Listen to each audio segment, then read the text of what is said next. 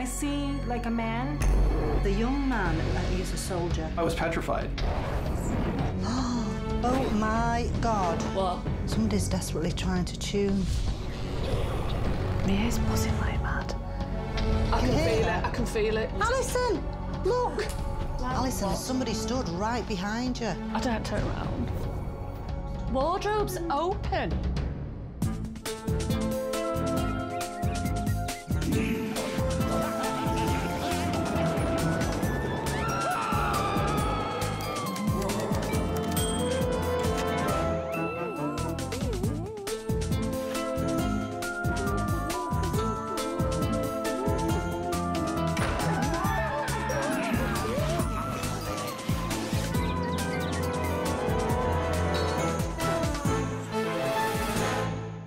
This week, the rescue mediums visit a house on the urban edge of Toronto, where this suburban dream home isn't immune to the nightmarish events. One particular evening at 4:44, I awoke, and in front of me stood a man, very gruesome looking. I asked him to go away. Didn't say anything, just stared at me. He was very frightening. He tried to stay here alone, but it just didn't work. Joe had to leave the house because he kept hearing noises. The rescue mediums are on their way to help. I don't think we can be far off, Jackie. Unexplained visions may be familiar territory for the rescue mediums, but the same can't be said for these suburban streets. Jackie and Alison are renowned psychic mediums who spend their days and nights showing wayward spirits into the light. But navigation is not their forte. That way. One night I came downstairs around midnight. As I was standing by the sink, I felt this amazingly cold rush go right through my body. This is where we were, down here. Clearly, the rescue mediums have been given no prior knowledge of their destination. Even the name of this location has been kept secret until now. Although days earlier, they had some uncanny premonitions. Right, starting off with antlers. Animal heads. And you've got your antlers. Sunflowers. Oh. It was lovely. Oh, that's really nice. A lovely vision of sunflowers. A mirror being very significant. A very old dressing table. Somebody's seen somebody else or they've seen something, but, you know, when they turn around, there's nobody there. I see like a man. You know, I turn around and there's nothing there, nobody there. Now, the next one I've got written down is a young man with fair hair in spirit. Now, I've actually physically seen this spirit. He's a soldier. Okay. The night that I saw what I would classify as a malevolent apparition, he was standing right there. I was petrified. Feelings of being touched. The minute I lie down without the lights on, I feel compressed. Like I feel that someone is, you know, squeezing me. A vision I had of a small boy, a boisterous, hyperactive child. And then this is very bizarre. I think it's an eagle, a white eagle. In addition to their premonitions, the rescue mediums have created these psychic drawings of what they expect to find during their investigation. The rescue mediums arrive at the troubled residence, while inside, the homeowners eagerly await their help. I'd hope the rescue mediums will be able to tell us who or what is here. I just like to know who the ones that do come in, why they come in and why they attract me, and the ones that stay, who they are. Jackie and Alison are the rescue mediums, psychics who make house calls. Hi, how are you? Hi. Come on in. Hello. Hi, I'm Joe. Hi, Joe. I'm Alison. Hi, I'm Mary. Hi, Jackie. Jackie. Come on in. Thank you. Thank you. Sure. Yes, come on in. After you. The rescue mediums present their premonitions to the homeowners. So I'm starting off with antlers, as I'm obviously on an animal. I don't know which animal. Okay. Animal heads. A road traffic accident. That's very significant, yeah. Okay. 8:10. That's the time the accident occurred, yes. Right, okay. Wow. Because that really did come through clearly, 8:10. Yeah, that's what time it occurred, yeah. Right, okay. And a strong vision that I had of a small boy, a boisterous, hyperactive child. My kids are perfect. As everybody's are. A young man with fair hair. He's in the spirit world. I think he was a soldier. He's got some sort of a uniform on. And then this, which was, I felt was like a white eagle. You've hit that one right on the head. So we'll have a look around if we can. Sure, of course. That'd be great. Okay. Thank you. Next, the rescue mediums begin their investigation and immediately discover... Alison, look! I push right in my back. He's pinching my arm. a disturbing presence. The rescue mediums are investigating this home on the edge of metropolitan Toronto. The night that I saw the malevolent apparition, I was petrified. Joe had to leave the house. Should we have a look outside then? Yeah. To begin their investigation, the rescue mediums survey the perimeter of the property. There's a funny feel to this, don't you think? Pardon? There's a funny feel to this. Did you say something then? Did you call me name? I didn't say a thing. I heard somebody go, Jackie. Right, wasn't me. Definitely wasn't me. It was a female voice. Right, okay. Jackie has felt a presence. What's that? The spirit beckons the rescue medium. The guiding us then? Yeah, definitely guiding. Jackie and Alison comply. Following this guiding spirit, the rescue mediums are led down to the basement. Oh. There, your sunflowers. Sunflowers. Sunflowers. Oh. It was lovely. Oh, that's really nice. Wow. This is one big basement, Jackie, isn't it? Isn't it?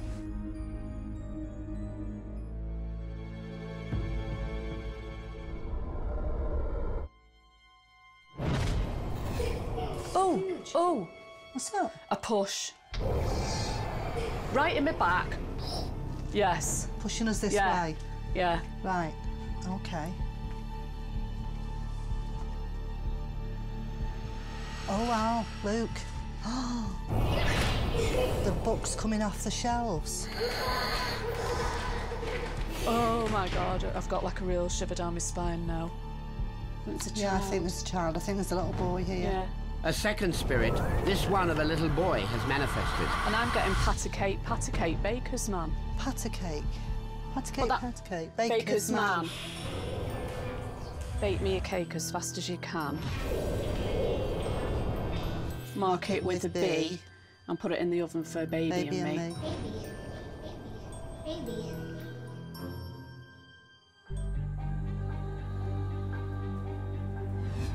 Somebody just went... Hang on.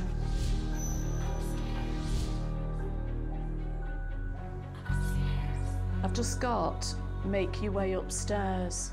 Make your way up. Make your way upstairs. Following the guiding spirit's request, the rescue mediums return to the main floor of the house. Go in there. There's my antlers. Animals' heads. Animal heads. Ah. And you've got your antlers. I can't look at those, Jackie. I feel as though I'm being pushed, don't Do you? From behind? Yeah. So we need to go out. Go They're there, trying yeah, to push us. out. Literally pushed to go higher, the rescue mediums ascend to the home's upper floors. You know, it almost feels heavy. The air feels so much Heavier heavier. up here. I feel a heaviness, as though whoever it is has come up with us. So they're not confined to one room. They're moving, you see, aren't they? It's very heavy here, isn't it? Definitely. We're in here.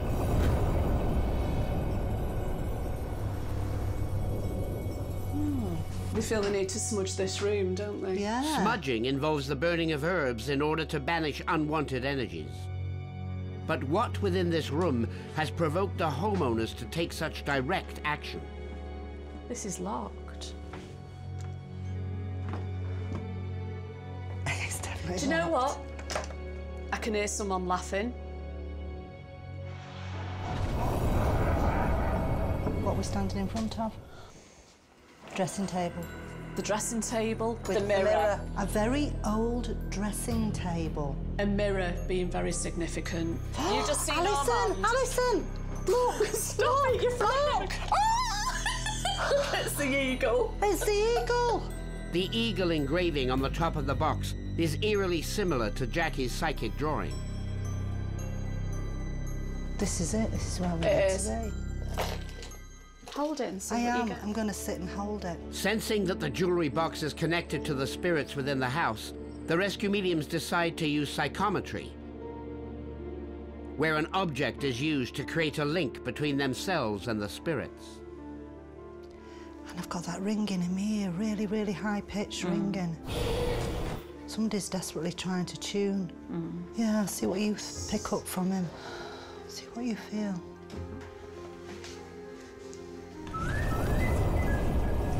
He's messing about. He wants to do Ringa Ringa Roses. Does he need our help? Yeah. Is he trapped? He does. Why doesn't he go over to the spirit world? What's wrong?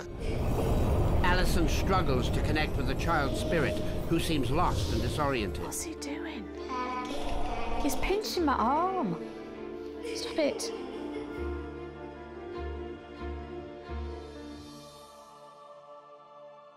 Up next, can the rescue medium save the lost child's spirit? Oh my God. And then He's going now. He's moved, hasn't he? the hidden comes forward. Within this home in suburban Toronto, the rescue mediums have met two spirits. I feel a heaviness, as though whoever it is has come up with us. One, a female guiding spirit. A push. The other, a terrified little boy who greatly needs their help, but who may be too frightened to receive it. Why doesn't he go over to the spirit world? Why didn't he go over?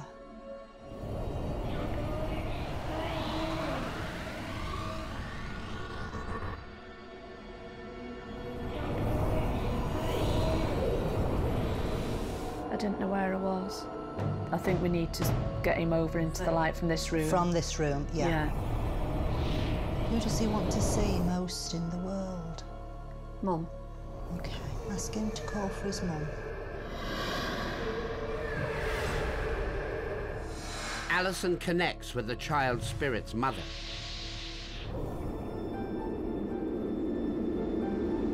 Oh, that's lovely. Get him to go. I can see him. Yeah, good. He's turned round and he's saluted us, Jack. The lost child's spirit has found the light. Okay. Yeah, he's there. Okay. Wow. What a character. Yeah, well, that's because he needed It was help. much. But I'll tell you what, little bugger as well, because he was pinching. Somebody needs to be here. Oh, Well, Alison, what? somebody stood right behind you. I don't turn around. I Can can you hear feel that? it. I can feel it. Suddenly, a dark new presence has entered the room. My ears buzzing like mad. Tingling down my back. He's going now. He's moved, hasn't he? Those doors Wardrobe's opened. open. That wasn't open before. My God. It's terrible. Do you know what? They were locked. They're capable. They can move things. They're capable of moving things. Alison, we've got 3. As night falls, the rescue mediums sense the spirit's great need and prepare for an emergency rescue. Oh my God. He's showing me images, war images. Alison establishes contact with the soldier spirit, who seems trapped within his violent past. Somebody's got something in the hand. And they're banging it down. I think it's a sword.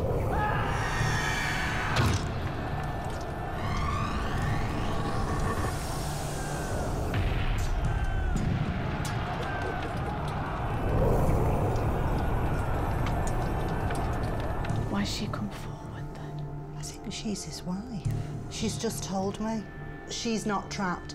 She's come to help him. Is him. The guiding spirit has returned, seeking to aid in the rescue. So I've got her here, and you've got him. We have to make the healing colours come in. Well, that's nice. Let's do it. Yeah. Let's do it. And then get them to walk through the colours. Okay. The rescue mediums visualize an array of healing colors, which will help the soldier spirit pass. So ask him if he can see the colours. Can you bring the colours into him? Yes. Tell him to look beyond the rainbow, and he'll see her there. You can see her. Good. The rescue begins. She's holding her hands out to him. Get him to hold her hand. She's got his hand. Yeah.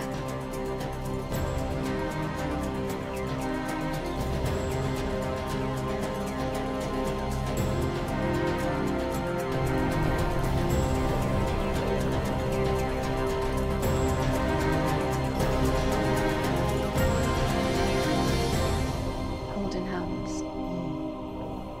That was nice. I feel serene now. Just the strength of him. I felt the strength. Yeah. But he'd had flashes of that. That's what he was that he'd stuck. got, and not wanting to be there, wanting to be with her. Next, the rescue mediums present their findings to the homeowners and compare it to independent research to see what matches up. Connections here are just amazing. Within this home in suburban Toronto, the rescue mediums have shown both the little boy spirit and a troubled soldier spirit into the light. They now sit down with the homeowners to present the results of their investigation. We're going to start off reading our premonitions out to you. Now then, a road traffic accident, and you've said about Suzanne, your daughter, was in the road traffic accident. And then straight after that, I got 8:10, the time. That's what time it occurred, yeah. In 2006, Joe and Mary's daughter Suzanne was in an unfortunate car accident. It took Suzanne nearly a year to recover.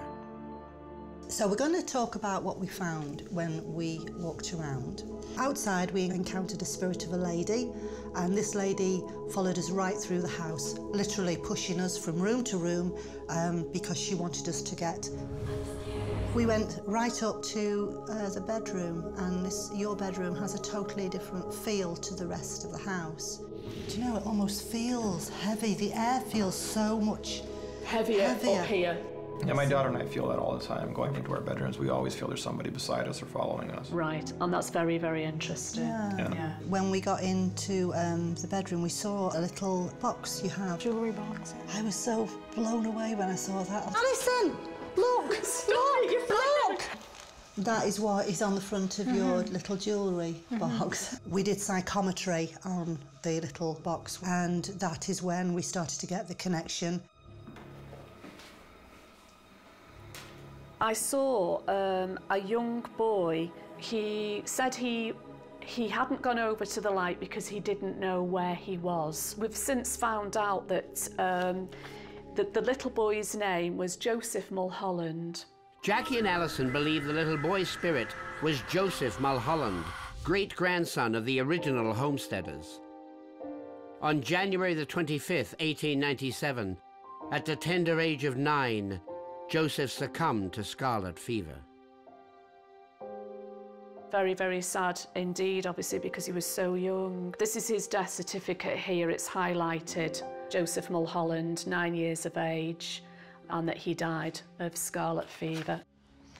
Now, what does that date represent there? It looks like January 25th. Is that a birth Let date? me have a look. What year is it? Because the His year date of death. Because I was born on January 25th. Oh my God. That's Joe's birthday. That's my birthday, yeah. So he's got the same name, and he was born in this. Yes, he's got the same name, and he died on the day I was born. Birthday. The connections are just... Connections here are just amazing. You're not going to believe these connections now.